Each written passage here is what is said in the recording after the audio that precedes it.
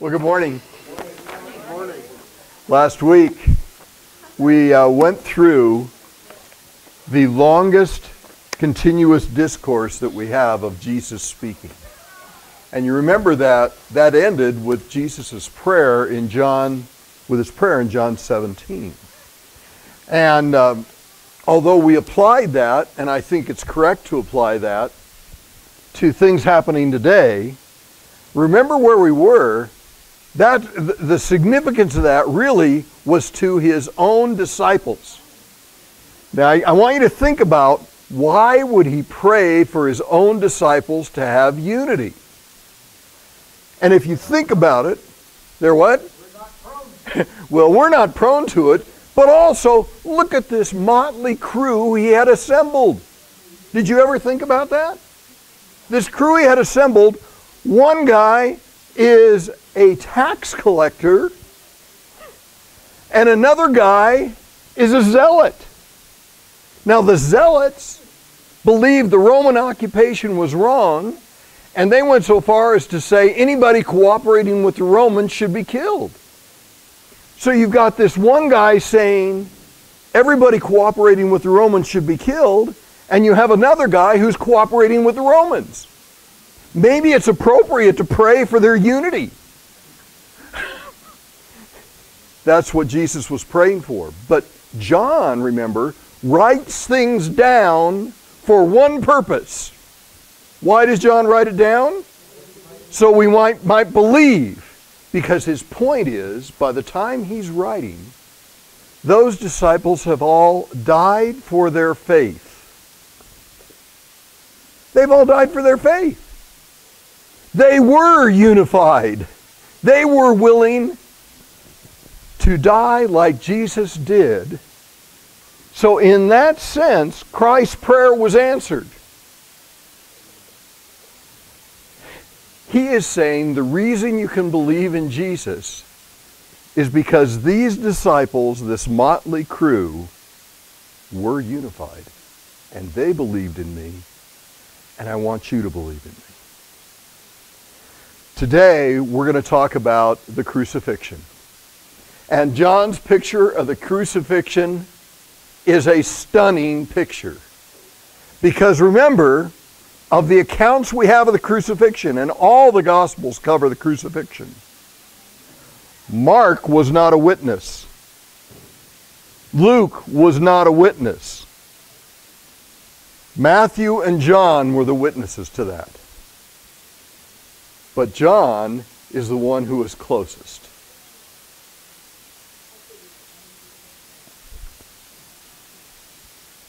We pick up in John 18.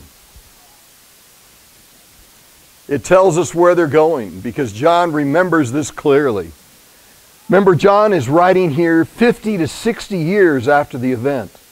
And he still remembers walking across the little creek, going down to the base of the valley, and then going up to this place that the other Gospels call the Mount of Olives. John just says there was an olive grove there, and his disciples went to it. Brian, go ahead, give us some insight. We're going to do this different today. We're not going to be one and then the other. We're going to we both had a lot to say. We couldn't divide it up. We argued and argued. Thank you.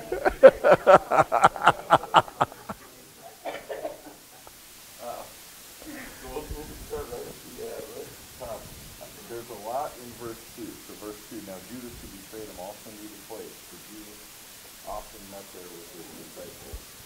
So this is after the supper. Maybe a place that they go a lot after dinner. Right? So, hang on, there must be there's no phone. There's not really they're just hanging out. So if you think about like a good friend of yours, where do you want to meet? A friend of mine going up to the apartment and a lot like this.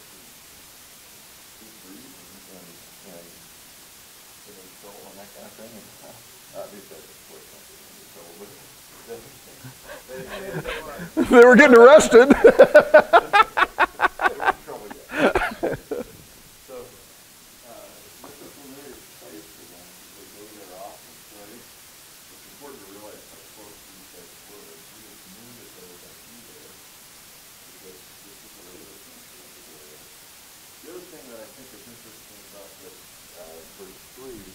So Judas, having procured a band of soldiers and officers from the chief dignitaries, went there with lanterns, torches, and weapons. Judas is carrying Jesus, saw it through his purse and it really was nothing. And he saw him call the wind and the waves to stop storming. And he saw him tell a dead man to stand up and walk out of the scene. But somehow he still thinks that weapons and torches are the most. I just kind of found that to be funny. Verse 4, then Jesus, knowing all that would happen to him, came forward and said to him, or repeat that, Jesus, knowing all that would happen to him, came forward and said to him, Jesus knew the brutality that was about to occur, and stepped up and he had on his face, or he was not trying to hide his own contact and fear. This is the gospel that he's saying and what it was. That part of it, he's going to be really because he was right in the eye. They answering Judas of Nazareth, Jesus said to them, I am he. Judas who said in the standing with him, when Jesus said, I am he, they drew back and fell to the ground. John is the only gospel that Jesus something tells you that really is that they fall back. John over and over in this book, we saw in a fight in chapter 8, see it a few more times actually in this chapter in the 19th. John is constantly reminding us that he's strong and powerful. This is the best thing he's talking about. You know, he wants, he doesn't want his meal with him. Jesus is good and all that. He was good and all that. He was the right people about the word. So this is Brian Head and they just fall back. But I think it's cool that John includes that. Maybe that's just in John's memory that he's speaking about it. Let's see what that could be. And why do you think they fell back? You know, did they fall back? I think it's because maybe they'd heard about Jesus. They'd heard about the things they'd done. For the Roman guards, this may have been the first time they've actually seen Jesus. But they've heard about the guy. They know they're coming to arrest him. And they look at him and they go, whoa, this is the guy. Maybe that's the reaction. Go ahead.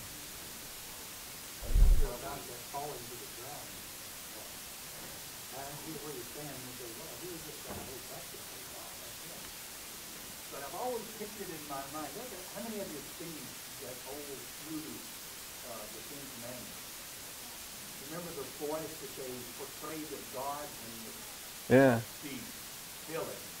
I can just hear these look, wow. You multiply that by about 10 and volume again. That's all it is. That's true. That's true.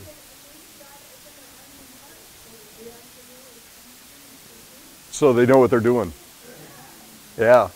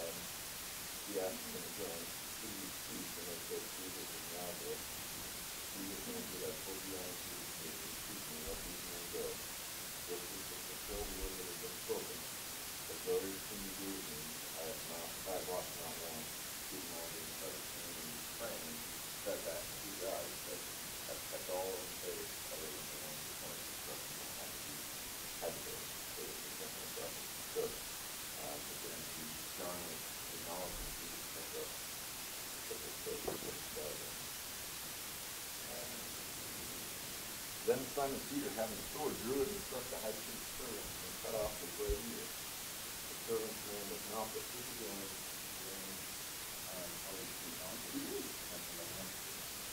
I think we sometimes you got to kind of visualize this. Peter is in full sort of wrath, fiery guy, right? He's always the first. He's very extreme. With a foot wash into with another one. You don't have to deal with me if I don't wash my whole body. He's very extreme. He's fiery and he's wrath. This, in my mind, is kind of passion. If I'm going to attack you, I'm not going to attack this here, right? You don't like take a swing at somebody's shoe. Wasn't that Michael Tyson? Oh. Mike Tyson. That's the guy. But I think what's happening here, if you think about it logistically, this is a crime of passion, and I think Peter's trying to stab the guy in the face. And the guy just turns his back. His name may have been.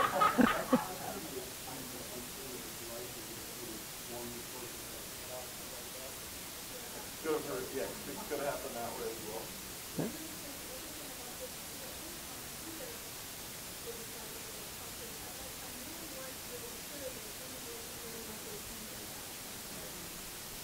Didn't quite understand that, so I think he was protecting Jesus because he was protecting the kingdom. But that's just something I've heard in another. No. I think that's very true. And that's why the Spirit of truth has to come and guide him into all truth. But the other thing that you mentioned, that Malchus, this is the only place he's mentioned. In the other Gospels, it doesn't tell you it's Peter who did this. So both Peter and Malchus are not mentioned in the other Gospels. Now you need to think about that. By the time John is writing this, they're dead. It's okay to say it was Peter who did this. When the other Gospels are being written, you're just going to say one of the guys. Because, you know, they could be arrested for doing something like this. This is a serious offense. I mean, trying to kill somebody, but even cutting off their ear. Even today, you might be arrested for this. Didn't Jesus kind of like fight those charges? Man, maybe. You know, you don't know all the stuff that's going on here, and we can sort of suppose some things going on, but it's pretty interesting. So he cuts his ear off. Yeah. Poor old Malchus.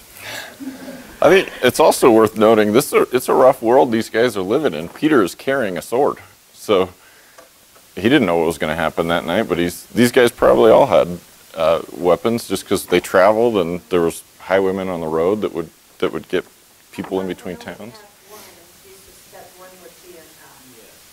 They may have, but I'm talking when they're out and about and they're fishermen, those kinds of things. So there's right. I know a lot about fishing. I always take a knife when I go. Every time I go to King Soopers, I carry my knife.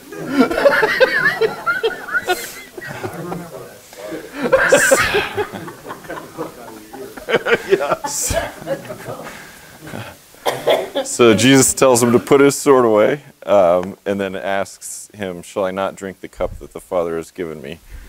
Again, just reinforcing he knows what's coming. So they arrest him, and they led him to Annas, who was the father-in-law of Caiaphas, who was the high priest that year.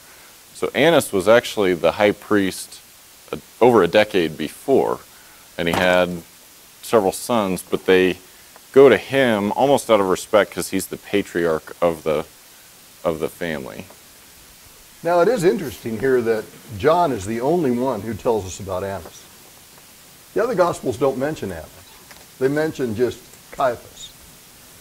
Isn't it interesting, too, that we're talking about Caiaphas was the high priest that year? That should bother you if you know your Old Testament. Because the high priest was supposed to be a lifetime appointment, but it was no longer a lifetime appointment by the time of the Romans because they'd taken that over. You can see the control that the Romans had over the Jews at this point.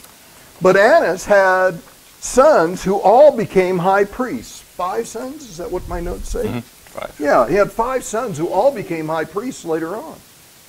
And this is his son-in-law, Caiaphas. So Annas is very much the patriarch of the high priests. They go to him first. But don't get confused by who he's going and when he's going, because although he's going to be there for a short amount of time, there's then an aside that goes in here, and we're going to pick up when he's back with Caiaphas. But go ahead. Okay. It was, so it introduces Caiaphas. Then it says in 15, verse 15, Simon Peter followed Jesus, and so did another disciple. Since that disciple was known to the high priest, he entered with Jesus into the court of the high priest. But Peter stood outside the door, so the other disciple, who was known to the high priest, went out and spoke to the servant girl, who kept watch at the door, and brought Peter in. So this is an issue Kim and I do not have unity on. Kim does not believe that this other disciple was John, and I'll let him tell you why. I do. So we'll give you kind of both sides of the argument. Okay, so you want to hear why it's not John? Because in the other places where where John refers, it is usual for John to refer to himself in like another disciple, but it is almost all in all the other cases we have the other disciple whom Jesus loved. So here he doesn't say that. You say, well, it might be inappropriate for him to say that. The second thing is you have to remember where John is from. John is from Galilee. He's not from there in Jerusalem. So he's like Peter. He would be recognized as a Galilean. So I'm not sure that it was him. Then the next thing, the other argument you have is, when they go in, it says he knew the high priest. Now, why would a fisherman know the high priest? Because the high priest in Jerusalem is a big-time deal. And there's no way John would have known this guy unless he delivered fish to his door. But that would have been unusual because he's clear up in Galilee and this is down in Jerusalem. I can't imagine John carrying fish to his door and saying, here's your fish today, sir. You're not going to deliver it to the high priest anyway. You're going to deliver it to the servant girl. So here, I think it's unusual, but I think it is not John. I'll tell you who I think it is. I think it's either Nicodemus or Joseph of Arimathea. But I'll put that in your mind. Go ahead and give your defense. Okay.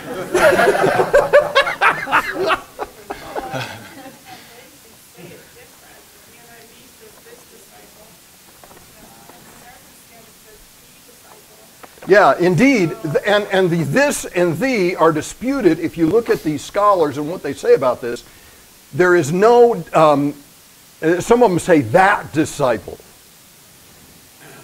There is nothing in the Greek about that. The correct translation is just another disciple. So they have sort of extrapolated that out. What is the Greek word before disciple? I don't know. I didn't bring my Greek. I was going to bring a little Greek with me, but he was doing my laundry. Oh. So, Sorry. so there are scholars on both sides of this issue.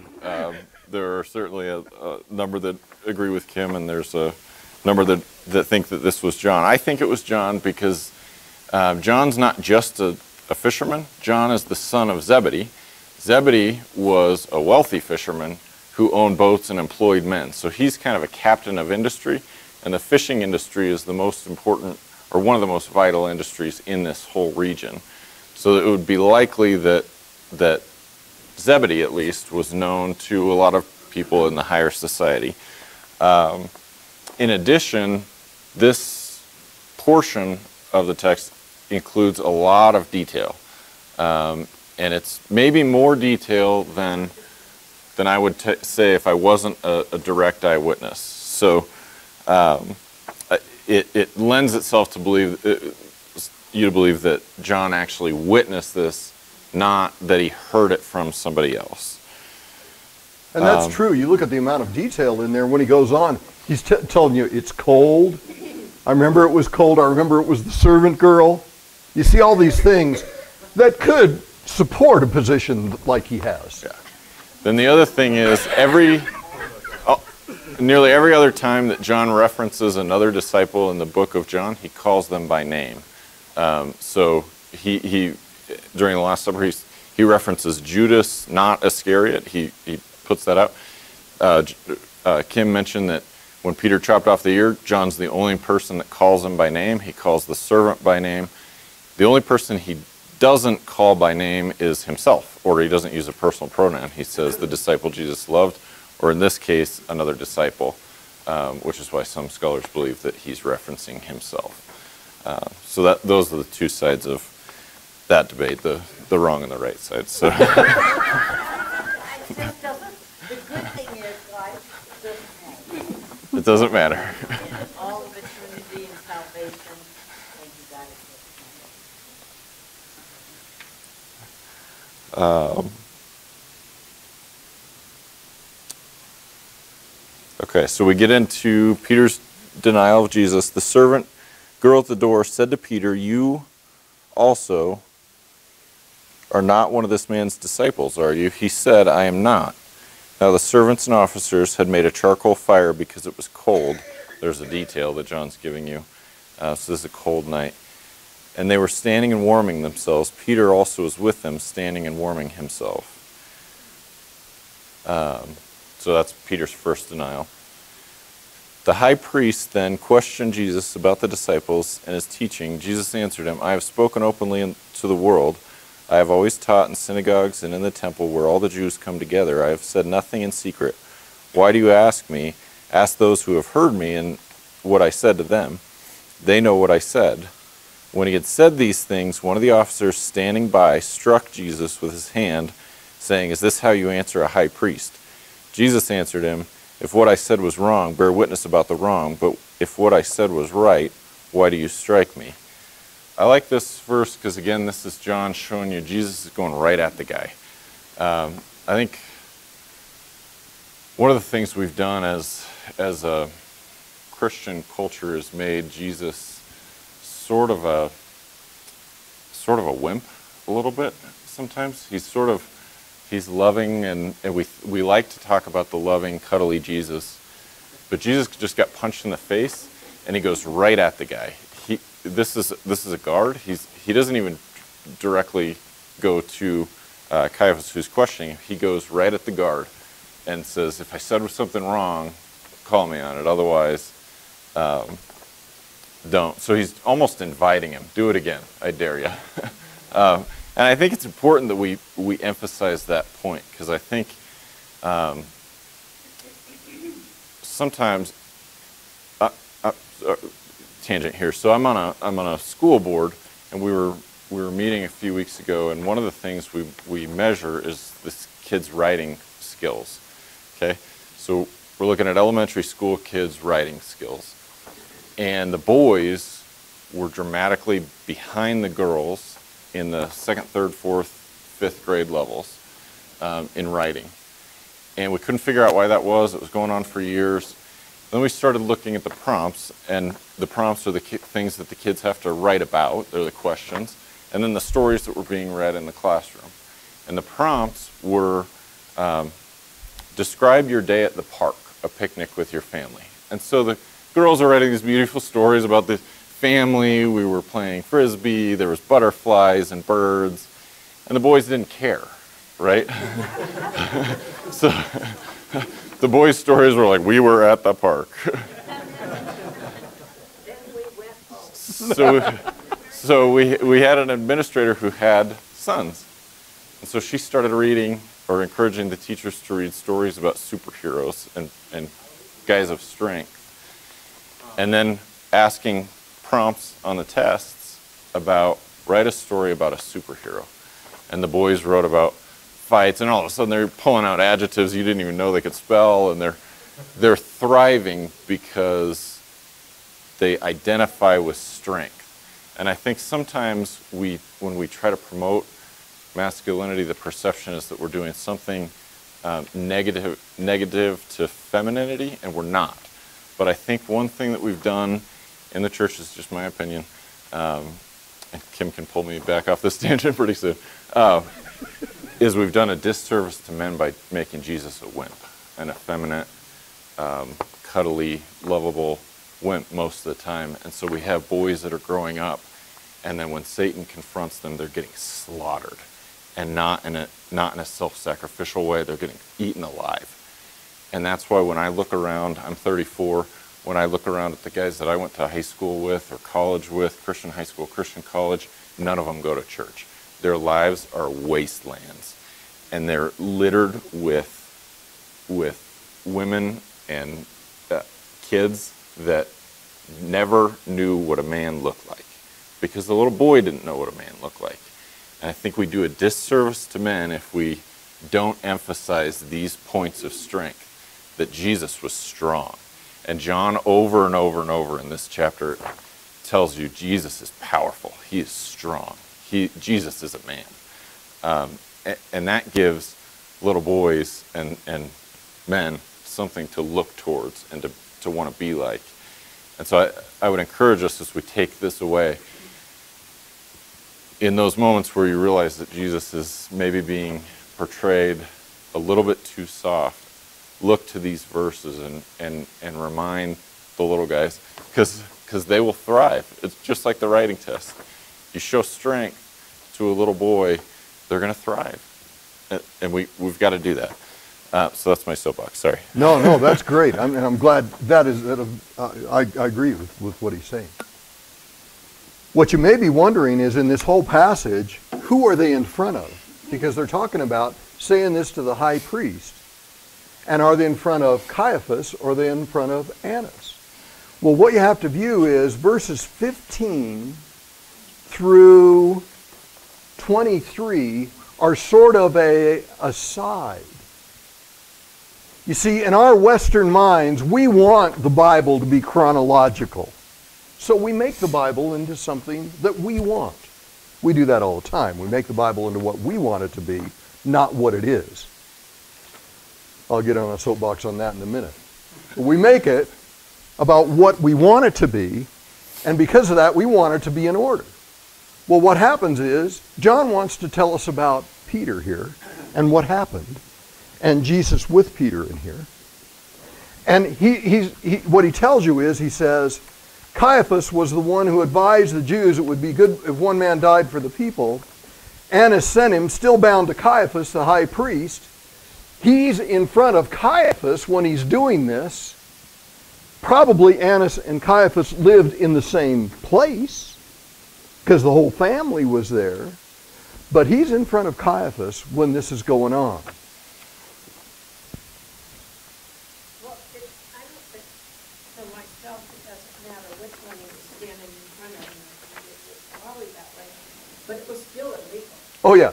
What it is illegal, and what it is they're making a case, but Jesus is saying, go ahead. Verse 25, now Simon Peter was standing and warming himself. So again, a reference to the cold night John remembers vividly. So they said to him, you are not one of his disciples, are you? He denied it and said, I am not. One of the servants of the high priest, a relative of the man whose ear Peter had cut off, said, did I not see you in the garden with him? Like, did you not cut my cousin's ear off? Peter again denied it, and the rooster crowed at once. I think it's easy to pick on Peter for the denials. And you read those stories and you say you're with Jesus, and here's Jesus making his stand, and then you're backing down. Are you kidding me? But I kind of read through it the first time with that mentality, and then I thought about how often do I deny Jesus? Maybe not this way, maybe not, hey, are you a Christian? No, I don't believe in Jesus. But how often do I deny him with silence? How many people on the day of judgment could look at me and say, you knew about this? You knew him and said nothing? And that maybe helps me to identify with Peter a lot more in this scenario. Are we denying him in our day-to-day lives? I think that's a question that we all have to ask.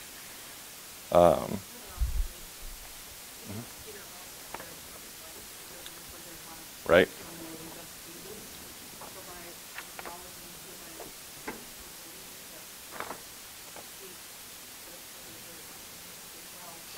Right.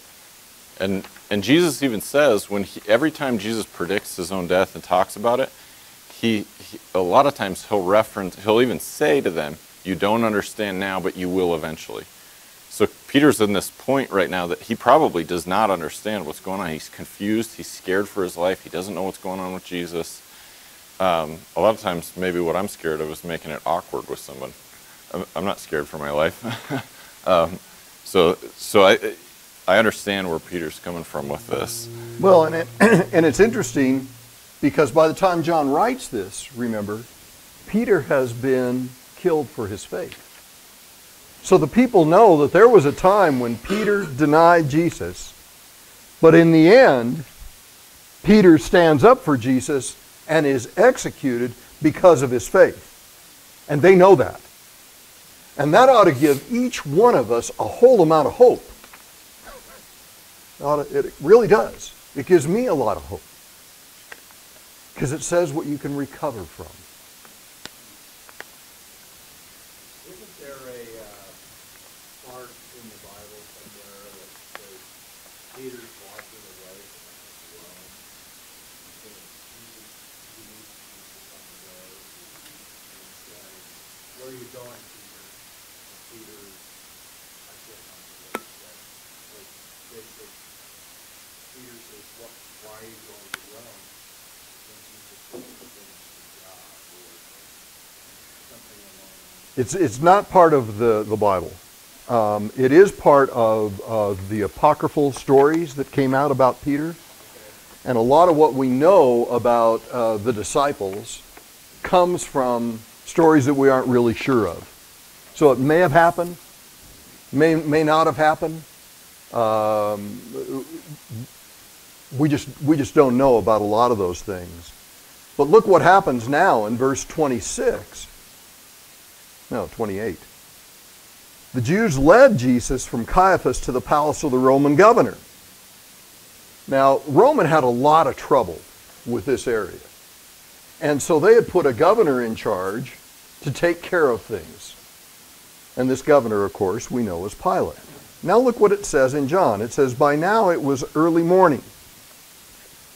I got to tell you that one of the disputes is, what time of the day is it at this point? Because Mark says it's the 6th hour. John, in the text here, actually says it's the 9th hour. The 6th hour would be about, Mark says it's the 3rd hour. Sorry. 3rd hour, which would be at 9 o'clock in the morning. John says it's about noon. So is it 9 o'clock or noon? You see, that's our Western minds again saying, I want the Bible to be, I'd like it to be all in chronological order, and I'd like everything to fit in so I don't have to wonder about all these little contradictions that I see. Because we're getting into the part here where the crucifixion happens and the resurrection, where the accounts are vastly different. And you know what? We'd like them all to be the same because that's what we think. But I will tell you that if you are a witness in a case, or you're a jury, and you're listening to witnesses, if every witness gets up there and tells you exactly the same story, you don't believe them. But if they each tell you their own story about what they saw with their own eyes, you believe what they saw. Now, John's going to tell us, you know, I think it was about maybe 9 o'clock in the morning. Or he says, I think it's about noon. Mark's saying, I think it's 9 o'clock in the morning. You know what? It doesn't matter. Because they've been up all night and a lot has happened to them. And what they're saying is, golly, we went there and it was still the morning.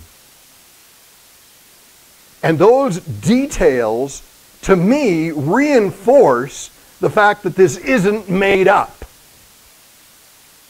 John is telling us this. He's telling us his story about Jesus so we can believe. He already knows Mark's story and Matthew's story and Luke's stories. He's read them. John's a supplement to those. He could have said, you know, Mark said this, but I dispute that. He doesn't do that because that isn't the point. The point is he's telling us his story. So I love this, the way that this goes on. Again, don't make the Bible into something we want it to be. Let the Bible be what it is. God could have fixed it all. I have no doubt about that, but he didn't. He left contradictions. We hate that word, don't we? He left things that may not even be true because he wanted people to tell their story. He wants you to tell it the way you see it. The way you see it may be different from the way I see it, but we have to tell our story. All right, so they get there. They're worried about eating the Passover. Do you realize you can't even, the accounts in the Bible, people disagree about what day Jesus was killed on. We can't even settle what day was he crucified on. There's a huge group out there that believes he was crucified on Wednesday night. There's another group out there that believes he was crucified on Thursday night. God doesn't settle it. God doesn't say Jesus was crucified at noon on Thursday night, because it doesn't matter. The whole point is he was crucified. And I'll tell you, there is no doubt among even historians of the time, even people who never believe in Christianity, that there was a Jesus who was crucified. You can take that as a fact, because that's what God wants you to know. Don't make the Bible say something that it doesn't say. Okay, I was on my horse now. That's great. So Jesus is before Pilate. Pilate's now questioning him. The Jews don't even go. They don't go in to see Pilate, because their laws and everything. So Pilate actually goes out to them, says, "What are you accusing this guy for?" They answer him. Pilate goes back in to question Jesus, and he says, "Are you the king of the Jews?"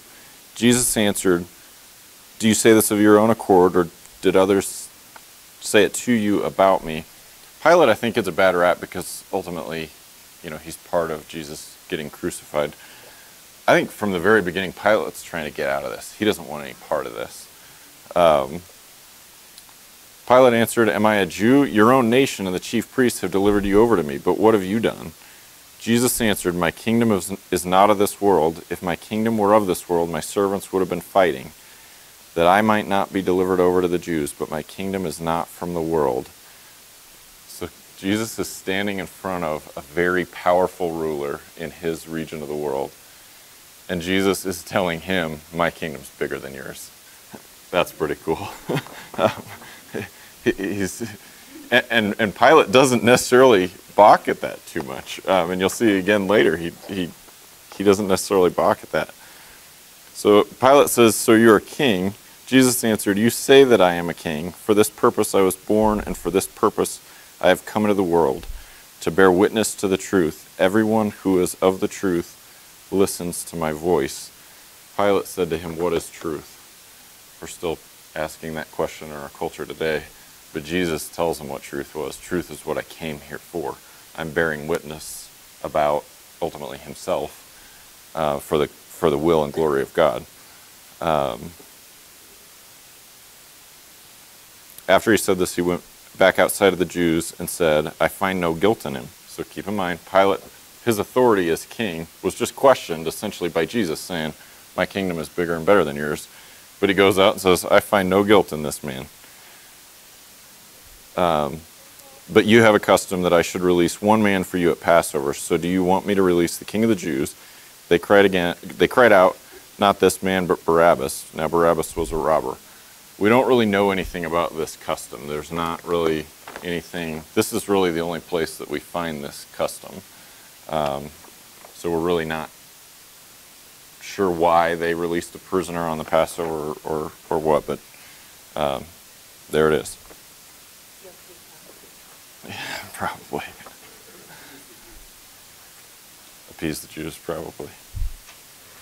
So I like this now because then Pilate takes Jesus and has him flogged.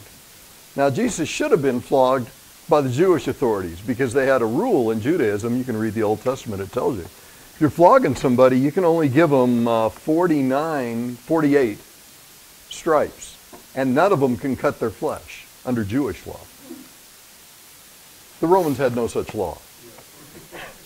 So he's flogged under the Roman law, which is much worse. Then the soldiers, and you know this story, the soldiers make fun of him. And then Pilate goes out again and he says, I'm bringing him out to you. I don't find any basis for a charge against him. But look what the Jews do.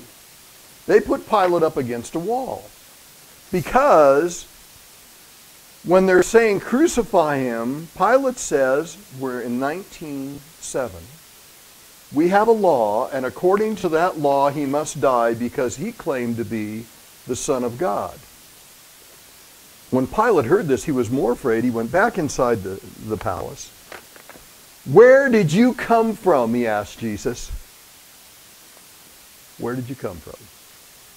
Where did he think Jesus came from? Pilate already knew at this point Jesus was from Galilee. Pilate already knew that. He's not asking Jesus, did you come from Galilee? What's John's point in the whole book? Where did Jesus come from? He came from God. So do you see why Jesus doesn't answer him? Jesus doesn't answer him because Pilate wouldn't understand the answer. Pilate then says, don't you know that I have the power to free you or crucify you? And Jesus says, you have no power over me unless it were given from above. From then on, verse 12, it says, Pilate tried to set Jesus free, but the Jews kept shouting, if you let this man go, you're no friend of Caesar. Anyone who claims to be a king opposes Caesar. The Caesar at this time was Tiberius. Tiberius was all of them were, but he was exceedingly jealous. And Tiberius had already executed people for saying he was not the king. So they know that if Pilate releases him, and it gets back to Tiberius, that Pilate had released somebody who had claimed to be a king, Tiberius would be furious with Pilate. Now, if Tiberius is furious with Pilate, what happens to Pilate? Well, at least he loses his job. And he eventually does anyway. You know what? For a long time they said that this man Pilate never existed. And then finally, it's fairly recently, they found an inscription on a bench in a Colosseum that apparently was Pilate's bench because it has his name on it. That's the only external evidence we have that there was indeed a man called Pilate who was in charge of the Jews. So Pilate comes out and he says, it's about the 6th hour. That's John in verse 14, saying it's about the 6th hour. 6th hour would be noon. That's where Mark says it's about the 3rd hour. Here's your king, he says. They shouted, take him away, crucify him. Shall I crucify your king? And they say, we have no king but Caesar. Do you see they're making this into a Roman crime? They couldn't crucify Jesus for doing stuff against Jewish law, like what they really wanted to do. So they had to convince Pilate he was claiming to be a king.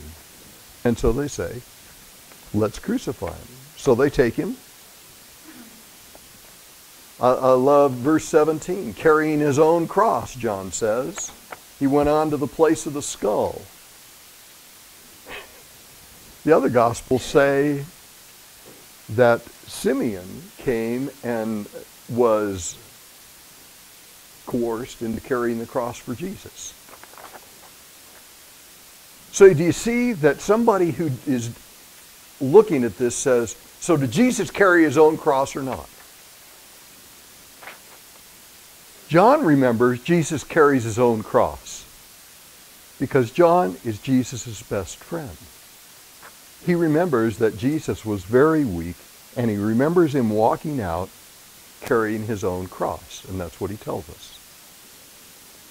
Now, if at some point somebody else helped him carry the cross, that isn't really a contradiction to this.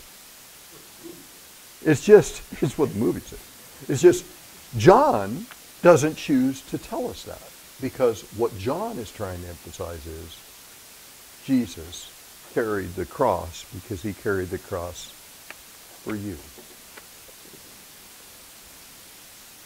We're going to have to leave Jesus there. But I want you to rest assured that Jesus does not stay on the cross. Next week, we'll finish the cross, talk about the resurrection, and we'll finish the book of John. I think John is the last book that the disciple John wrote. Next quarter, starting in December, our very own Mike Stewart, right, is going to teach a class on 1st, 2nd, and 3rd John, which I think he wrote before he wrote his gospel. Everybody has their own opinion. They can be wrong. But I think this is written very late. I think this was written after he wrote the book of Revelation. I think this book is written very late because he is facing a group of people who are not believing that Jesus is the Christ. And John's purpose is to say, I'm writing this so you can believe. I think he's the last one around who could tell them I was an eyewitness. We'll see you next week.